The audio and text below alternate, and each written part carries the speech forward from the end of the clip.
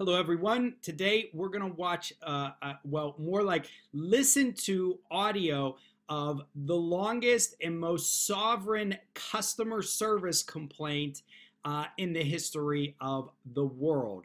Thank you very much for tuning in. I'm Joe Palmetto, Joe the Lawyer. This is the Common Sense Academy. If you like my content, please like, subscribe, comment, and share. Really looking to get subscriptions. Most of my viewers are not subscribed. Get me to 10,000. It opens up a bunch of stuff that YouTube will allow me to do. It's a free way to support this show. This show will always remain free. Do me a favor, hit me up with a subscribe. Now, before we dig in, watch this hilarious sovereign citizen word salad mumbo jumbo customer service complaint. I mean, it's like the sovereign citizen Karen turned into a man and complained about the post office. All right, you're going to enjoy it. But before we do that, please raise your glass, your cup, whatever it is that you drink from. As long as you don't have a Raiders cup, I'm okay with that. You guys see, I'm black and gold. I'm a Steelers fan here in Pittsburgh. Also, in case you were wondering, Alexander Ovechkin, he plays for the Washington Capitals. He's way overrated. Sidney Crosby is the greatest hockey player of all time. Raise your cup, your glass in the air. I've got mine. Check this cup out. Check that out. No license plate equals no window. One of my earlier videos. It tastes better when we sip together. Cheers. Hi, you've reached Jeff Robb, Regional Director for Manitoba and Northern Saskatchewan. I'm unavailable to take your call right now. Please leave your name, number, and a quick little message, and I'll get back to you as soon as I can. Thank you. Record your message at the tone. After recording, you may hang up or press pound for more options. Yes, hello, Jeff Robb. My name is Marcel of the family Bassett. I am Signatory Chief Justice to Peacemaker Society, peacemakersociety.org. We are a private law, competent law government. We're global. We're also a private law society, which outranks Act and statutes. So basically, the reason I'm phoning is I went into Canada Post at 3:50 p.m. today. There was a lady working at the post office. I was in the process of sending some packages. I went to pay. She advised me that in the future I needed to pay with debit. I told her, no, I don't. I said, you can't refuse legal tender. She said, I'm not refusing it. She went to lecture me some more about it. COVID-19 is bullshit. David Icke in London real proved it. So I don't appreciate being given suggestions on things that aren't even true. I run a global law firm. I know what the law is. She's not a lawyer. I don't appreciate being given legal advice by her, which is actually criminal to give legal advice when you're not a lawyer and not solicited. And you were. So I informed her I didn't want it. She informed me that she didn't like my attitude, telling her I didn't want her advice. So I gave her my card. At this point, I was very polite and punctual and all that. Then she decided she was going to call security and her manager. So I turned on my phone. The manager came. I explained to her. And then security came, started telling me to leave the store. I managed to get my change back and whatever. And then as I'm leaving, your security guard's threatening me with his uncle who's a cop and all this bullshit. You guys can't do that, hey? No corporation can give an order. Limitation of Power Corporations Act. And as I'm a sovereign with a fee schedule, your agents are liable $1 million per infraction, as are you for willful negligence, which is equal to fraud. Limitation of Powers Corporations Act, you can't give an order. This is all recorded. I'm putting this up public. I expect that woman fired, and the next time I go in there, I expect to be left alone to do what I need to do without being obstructed. It's not private. It's public because people are allowed to walk in. You don't need an appointment, and your security has no right to tell me to leave the store when I'm just trying to pay with cash. Okay, not to mention your pharmacy is completely liable for vaccines, but that's a call for another day. So within that, peacemakersociety.org, 204-698-2684. And the manager who is there, her name is Annette. I've noticed her, and she allowed all this to happen in the store. I want her fired, and I want the lady at Canada Post fired, or I'm billing each of you $1 million personally. $300, I can have a private investigator get me your home addresses, and for $700, I can do a universal lien. All I have to do is bill you, lien 45 days later, and you're bankrupt. I'm a Chief Justice. I don't sue. I don't go to court. You've already committed a crime, and I'm already able to financially end your agents. But if you fire them, I won't lien any of you. That's my deal. This has all been recorded. It's going on YouTube along with your name and that as well. So please conduct yourself accordingly. A lot of people died for freedom. Act and statute is not law, and you are accountable to common law and natural law. And corporate rules are not law. So I suggest you inform your people not to act like it is. And when they come across someone who actually knows law, not to get them physically almost assaulted by having them thrown out of a store. No one actually touched me, but it came pretty freaking close. And I don't like being intimidated when I'm trying to pay your store cash to do some business. And within that, just so you guys know, I'm not a business. I'm an unincorporated association. We're recognized by the Law Courts, Volunteer Manitoba, Winnipeg Chamber of Commerce, all levels of the legal system, Judge Corin, you name it. So you guys really fucked the wrong one. If they're not fired, it'll be your ass too. Peacefully, lawfully, and this is going online in about 5 minutes. If you want to call me back and leave me a voicemail, happy to hear what you have to say. That will be played to the public as well. And if no action is taken, then I'm going to bill you and bankrupt you. $1 million per infraction, and I can go after every time your pharmacy or anyone in your company interacts with the public in any way where they don't disclose limitation of powers in their status as a corporation. So I'm very revolted. Rob, I hope you're a good guy. I hope you actually care about corporate standards and doing things right, because if you don't, it's going to cost you a lot. And if you do, you won't hear from me again. So I hope Annette and the woman working Canada Post in the instant who Annette knows who it is are fired, because if I see them in there again, you're all getting billed. Willful negligence is a crime. It's equal to fraud, and it's up to 14 years in prison and $1 million per infraction. That's our society fee schedule. We're not under act and statute. Educate your agents. And the next time I'm in that store, you guys better leave me alone.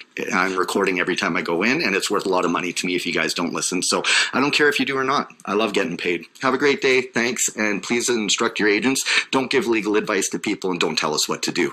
You guys are there to provide a service. That's it. We don't need your advice, and you're not the law. And COVID-19 is bullshit. London Real, David Icke, they put up a show. It's banned. London Real TV. Check it out. Anyway, have a good day, bro. Thanks. And with any luck, I won't have to talk to you again.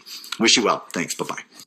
Okay, that sovereign citizen rant was so crazy. I don't even know where to start. Okay, I got this whole, see all those notes I took here? All right, this may take a little longer. Watch the whole thing if you get as much entertainment out of it as I do. At one point, he says he's very revolted. I've never heard that before. At one point, he says a lot of people died for these freedoms. Yeah, a lot of people did die for these freedoms. None of those people were sovereign citizens. I can't say that with 100% certainty. Okay? But very few of them were sovereign citizens. They ain't out there dying for our freedoms. Okay? Very revolted. At the end there, he said to leave me alone, leave me alone. I thought he was going to sort of break into tears a little bit. But don't cry over a situation that you created. Okay, sir? This is like the longest, most insane customer service complaint that I have ever heard, because that's what it amounts to, a customer service complaint. He's annoyed that they wouldn't take a debit card at the Canadian Post Office. Okay, get it. Wow, bro. Wow. Okay. He calls himself the Signatory Chief Justice. That's a fancy name. It's complete BS. He says he works for the Peacemaker Secret Society, a private law government. It should literally be illegal just to make these types of claims.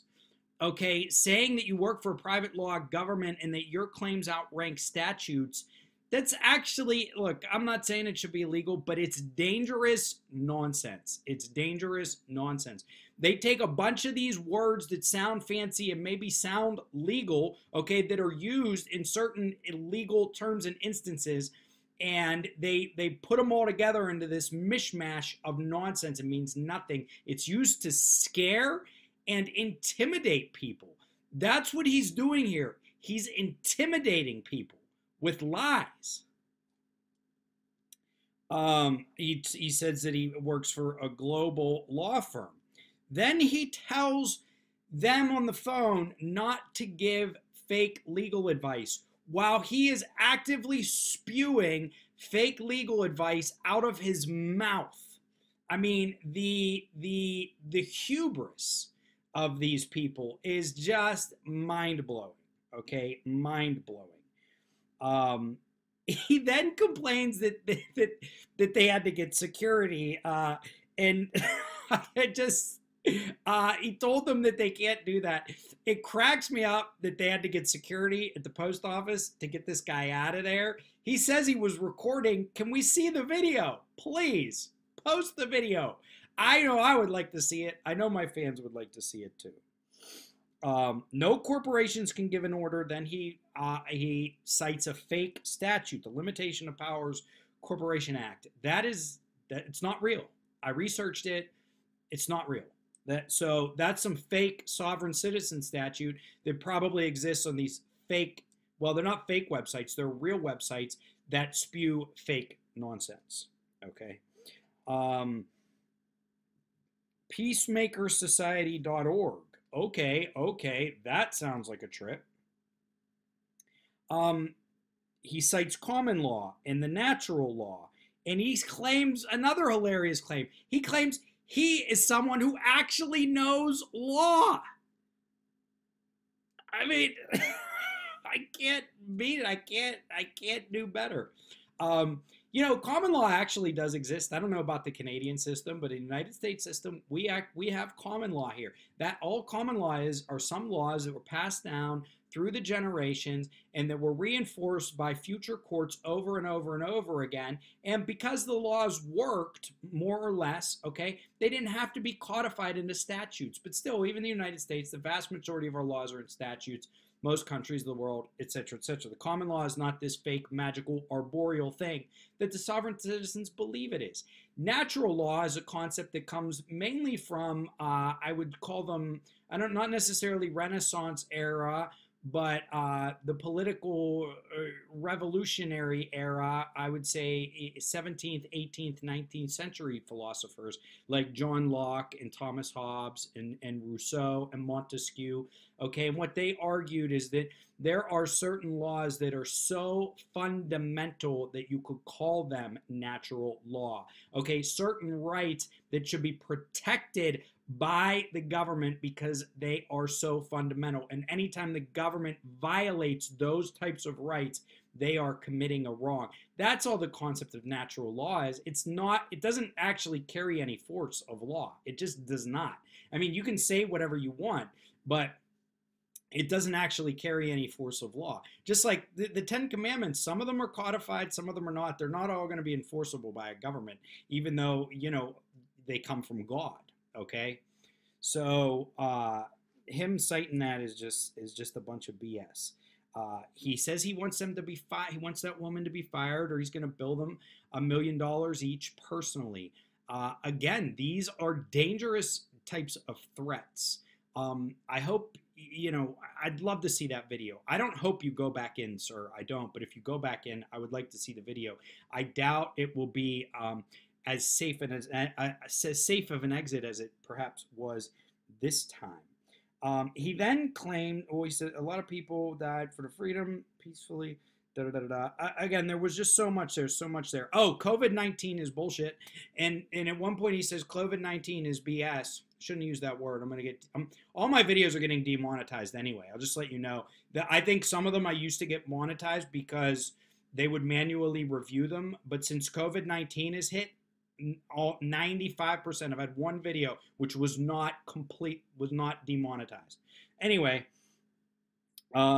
so he says COVID-19 is BS, and then he cites a video that was banned. How are we supposed to go and watch the video that was banned? Okay, think about what comes out of your mouth before you say it. Okay, that's all. That's all that was going through my head there. COVID-19 is not BS. And then at the very end, he says he's going to lean them. He says he's going to lean them. He's going to lean them. He's going to lean them. And then he cites some fraud statute that I think is under the fake sovereign citizen laws where you can get 15 years in jail. Let me tell you, sir, if you lean these people, you will get 15 years in jail. There's so much hypocrisy and irony in everything that he said. it cracks me up. It cracks me up. This is bullying. This is intimidation. Okay, I don't condone this at all. We're laughing at it a little bit, but I don't think he should be doing this type of thing. Okay, so I hope you enjoyed the longest customer service complaint ever, filed by a sovereign citizen inciting fake law. It was thoroughly entertaining and thoroughly nonsensical. So thank you very much for tuning in. Please like, subscribe, comment, and share. Really appreciate some subscribers right now. I'm trying to get to 10,000. Thank you very much. Common Sense Academy.